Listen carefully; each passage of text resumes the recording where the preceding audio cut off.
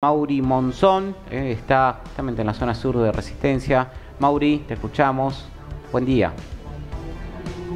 En el piso, la verdad es que la lluvia no nos ha dado tregua desde el 1 de mayo hasta el día de la fecha, y hoy sobre todo que rige esta alerta meteorológico en toda la ciudad, ¿no? Y nos vinimos muy puntualmente hasta el canal de Soberanía y Hernandarias porque los vecinos nos han pedido que vengamos a mostrar esta realidad que ellos están viviendo. No pueden salir de sus casas. Lo cierto es que los que circulan en moto constantemente se están cayendo de las motos porque han venido máquinas, han removido la tierra. Esto ha generado un caos total en esta parte de la ciudad porque, como lo pueden ver en imágenes, es totalmente un barrial, así como se dice hablando mal y pronto. Han sacado tierra de lo que es el costado del canal de Soberanía, removiéndola, vaya uno a saber por qué o para qué.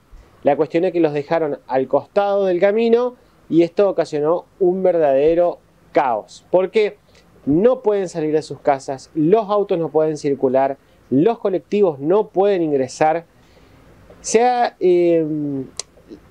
volvió como barroso, es puro barro, así como lo estoy diciendo, es puro barro lo que los vecinos tienen, por donde tienen que salir todos estos días, y es la verdad que una complicación tremenda porque se colocan bolsas en sus calzados, se colocan pilotos, cruzan el canal de Soberanía, van hasta Hernandarias para poder tomar el colectivo, para poder salir, para poder llegar hasta sus trabajos. Así que esta es la situación que hoy por hoy están viviendo los vecinos de Hernandarias y Soberanía.